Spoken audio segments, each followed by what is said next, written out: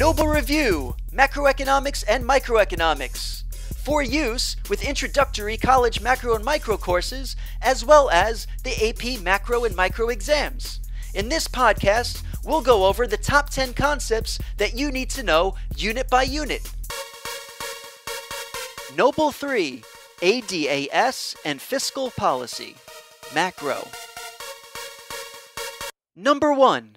How do you graph an economy in long-run equilibrium using the aggregate demand and aggregate supply model? To graph an economy that is in long-run equilibrium, it is convenient to use the ADIAS model. This is a model that illustrates an entire economy's total demand, or all of the spending, and total supply, which is all of the producing, of goods and services. Long-run equilibrium means that the economy is fully employed. The short-run aggregate supply curve, long-run aggregate supply curve, and aggregate demand curve should intersect at the same spot. Price level should be labeled on the y-axis, and real GDP should be labeled on the x-axis. This economy is fully employed and producing at its natural rate of unemployment, where there is zero cyclical unemployment. The long-run aggregate supply curve represents the full employment potential of the economy. Number 2. How do you graph an economy in recession using the ADIAS model?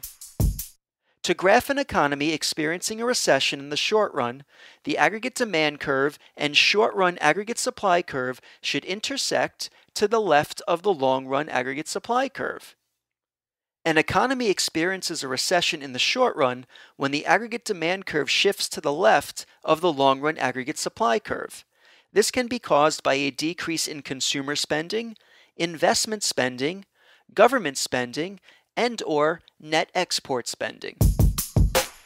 Number 3. How does the economy correct itself from a recession in the long run? When an economy is in recession in the short run, classical economic theory suggests that the government should do nothing or very little because the economy will correct itself in the long run.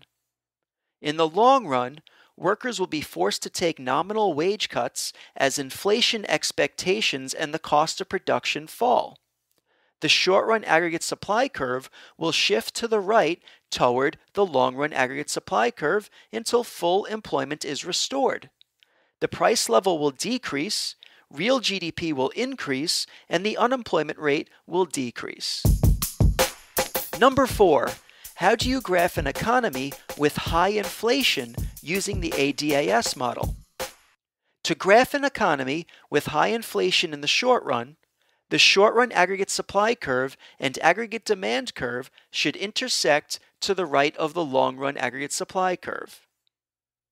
Demand pull inflation occurs in the short run when the aggregate demand curve shifts to the right of the long-run aggregate supply curve. This can be caused by an increase in consumer spending, investment spending, government spending, and/or net export spending. Number 5. How will the economy correct itself from high inflation in the long run? If an economy is experiencing inflation in the short run, classical economic theory suggests that the government should do nothing or very little because the economy will correct itself in the long run. In the long run, workers will demand higher nominal wages as inflation expectations rise. This causes the cost of production to increase. The short-run aggregate supply curve will shift to the left toward the long-run aggregate supply curve until the long-run equilibrium is achieved. The price level will increase, real GDP will decrease, and the unemployment rate will rise. Number 6.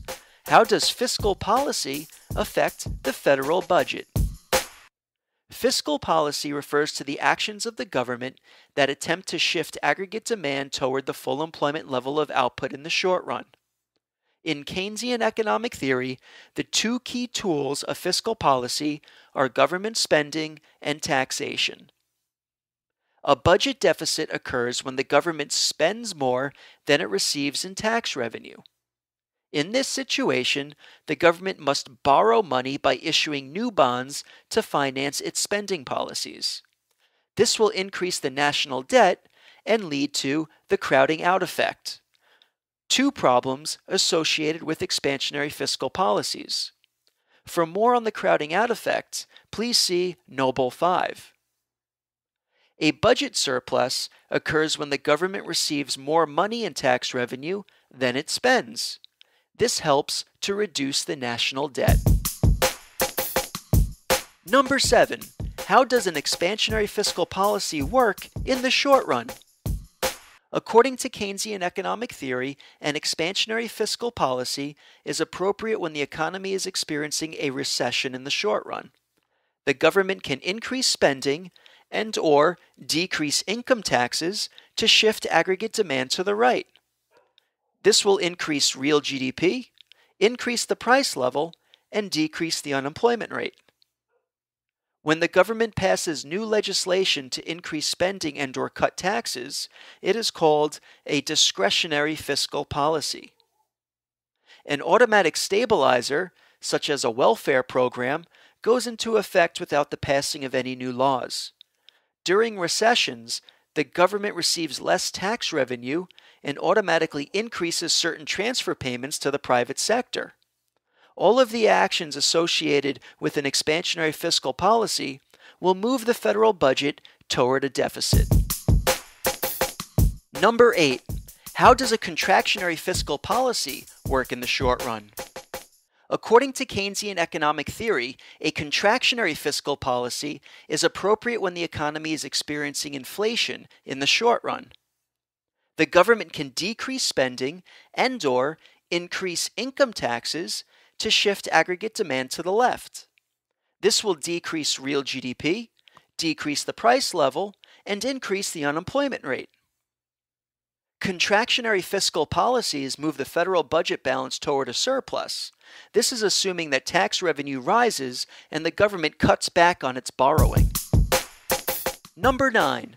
How does the spending multiplier work? In Keynesian economic theory, the spending multiplier is used to determine how much a change in spending will change output. To calculate the spending multiplier, simply divide 1 by the marginal propensity to save, or 1 over the MPS, or 1 divided by 1 minus the MPC. Once you have the spending multiplier, multiply the change in spending by the spending multiplier. This will give you the change in real GDP. You can use the marginal propensities to determine changes in consumption or savings from a change in disposable income. If the marginal propensity to consume, or MPC, is 0.8, you will spend 80% of any change in income. If the MPS is 0.2, you will save 20% of any change in income. Because disposable income can only be spent or saved, the MPC plus the MPS is equal to 1. Number 10. How does the tax multiplier compare to the spending multiplier? According to Keynesian economic theory, the tax multiplier is calculated using negative MPC divided by MPS. The tax multiplier is less than the spending multiplier because the formula accounts for savings, which is an example of a leakage. A leakage is not directly used for spending in the short run.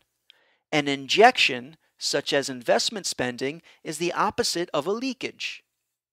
If there is an increase in taxes, multiply the negative tax multiplier by the change in taxes to see the potential decrease in real GDP. If there is a decrease in taxes, do the same thing, but ignore the negative sign to see the potential increase in real GDP. Lastly, let's consider something known as the balanced budget multiplier of fiscal policy. If the government increases spending, which is an expansionary fiscal policy, and increases income taxes, a contractionary fiscal policy, by the same amount of money, the multiplier is equal to 1. The real GDP will still increase because spending is more powerful than taxes. Bonus: what causes the short-run aggregate supply curve to shift. The short-run aggregate supply curve, or SRAS curve, can also shift in the short run. Anything that causes resource costs to change will cause a shift in SRAS. Changes in resource prices, inflation expectations, productivity, and tax incentives to suppliers are the most common determinants of the short-run aggregate supply curve. A negative supply shock, or sudden increase in the price of a resource, will cause a leftward shift of the short-run aggregate supply curve. This causes a higher equilibrium price level and higher unemployment. That condition is known as stagflation. That wraps up this episode of Noble Review's Top 10 Economic Concepts. Now, for extra study resources, please visit my website at mrmedico.info.